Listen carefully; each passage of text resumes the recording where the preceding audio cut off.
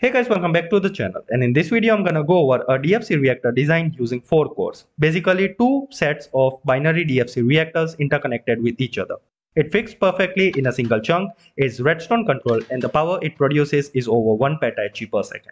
It runs using xenon gas and liquid oxygen, something which you can set production lines for pretty easily. So yeah, this is the design. Without any further ado, let's get straight into the video.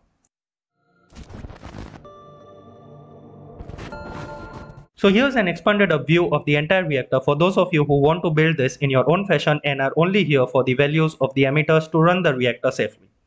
So the design is the same and the emitter values are as follows.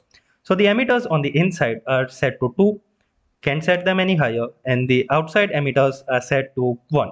So basically that's the setup 1, 2 to 1. The fuel remains the same, xenon gas and liquid oxygen. Then we have separate redstone lines for powering the emitters and the stabilizers, which is how it should be. And now if we turn on the reactor, or the basically 2 emitters on the inside, it will already produce 777 terahash per second. And now turning on the remaining 2 emitters on the outside, this will push the reactor to the maximum power, which is 1.17 petahash per second. So that's the maximum power output of this design. And by the way, you can explode it if you turn on the stabilizer, or turn off the stabilizer before you turn off the emitters. So in order to prevent this, we need the high energy field jammer, which is pretty important when dealing with DFC reactors. Now in order to craft this, you will need alexandrite, and you can't obtain this from the creative menu. But what the high energy field jammer does is basically it blocks every Fokker field explosion in a 300 block radius, if I remember correctly. So yeah, no matter how many times you throw this, it won't explode. Same goes for the DFC. And here's the crafting recipe for the high energy field jammer. As I said, you will need alexandrite to craft it, but it's pretty important. So now we set up the chunk in which the reactor will be, and for this I'm going to divide the entire chunk into 4 equal parts, so basically 4 parts of 8 by 8. And I'm going to color code them alternatively using yellow and black wool. The middle portion is going to be reinforced concrete. And now from the center, we come out by 2 blocks in every direction like this. Because then on the third block, we can start building our DFC by placing down the fuel emitter. So the fuel injectors, 4 of them, will be placed like this. And then we can get rid of the temporary blocks, and then leaving a 5 block gap in the middle. On the 6th one, place down the dark fusion core. On top, place down 5 more temporary blocks. Leave 1 block gap like this, and place down a stabilizer. Now this step is important as it prevents damage in survival mode. So yeah, repeat this process for every other fuel injector that we have.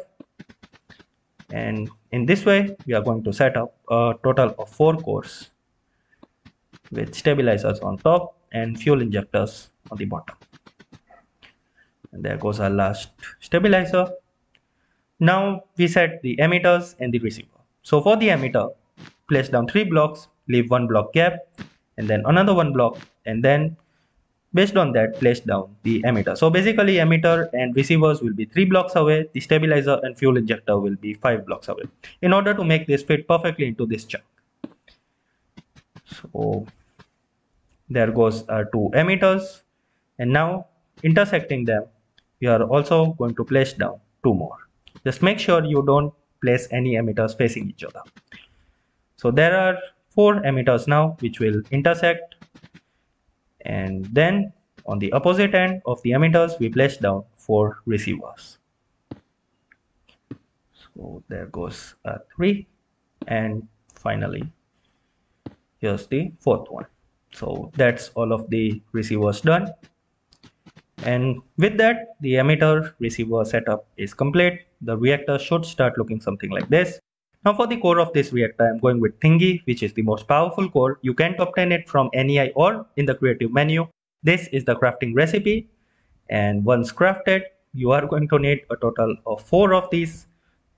Bit expensive, but for the amount of power that we are going to get, I guess it's worth it. And for the catalyst, you can use any that you wish. I'm going with something of a color which contrasts or basically looks good when alternated. So that's all set. Now we set up the pipes for cryogel, which is a pretty important step. Otherwise the emitters and receiver will turn into lava as soon as activated.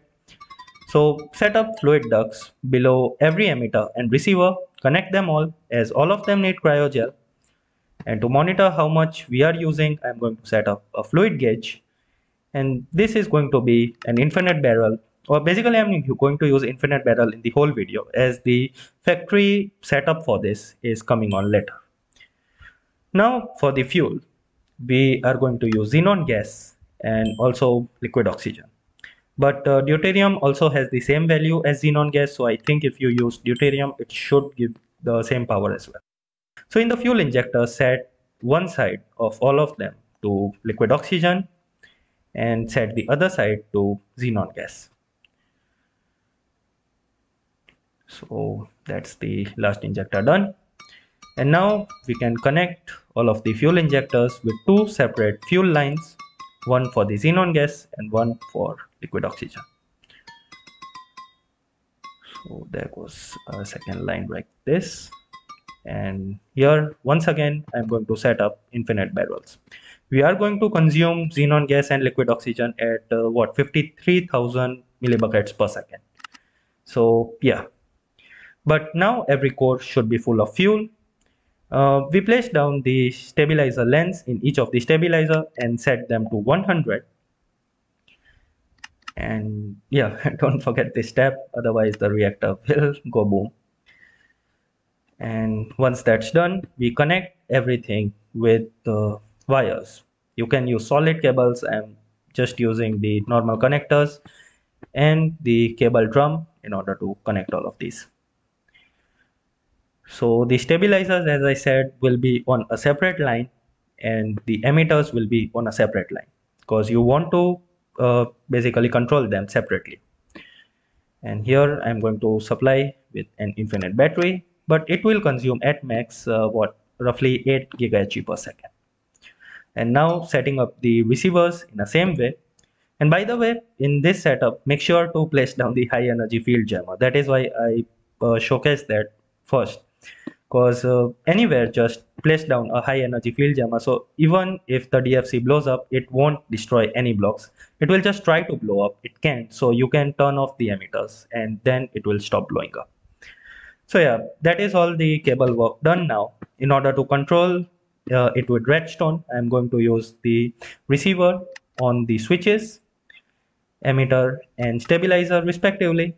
And the first transmitter will be for stabilizer, the second transmitter will be for emitter, and then place down levers. So now turning on the stabilizer switch will turn on the stabilizer, giving a field of 100. We are not going to turn on the emitter switch just yet, because we have to set up the emitter level right now. So the inner emitters will be set to 2, as I said, and also turn them on. As they have no power, they will emit, or they won't emit any beam. But yeah, make sure to turn them on so that it's easy to control them with Redstone.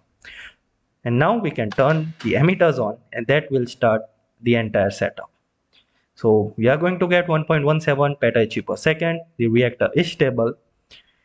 And yeah, the stabilizing field, if we take a look at it, 2% heat saturation for the core which is in very middle, and 90% heat saturation for every other core. So yeah, and if you turn on or turn off the lever for emitter, slowly the emitters will run out of power, and that will shut off the cores. It will take some time, but yeah, you can do that. Alternatively, you can also turn off the fuel supply for the DFC cores, and that will also turn them off. So once that's done, and by the way, this is the fuel setup that I was talking about. I was working on it yesterday for nearly the whole afternoon. This is a binary setup which uses 18,000 millibuckets per second of xenon and liquid oxygen, and everything can be produced using water. So water, when goes in a chemical factory, gives liquid hydrogen and oxygen. This liquid oxygen then goes into 3 more chemical factories, providing us with xenon gas using the boosted Lind xenon cycle. So yeah, this is how you can produce infinite amounts of oxygen and xenon gas for the entire setup that we have. But we will need to expand the factory a little bit, because this is only 18,000. I will make a video on that soon enough.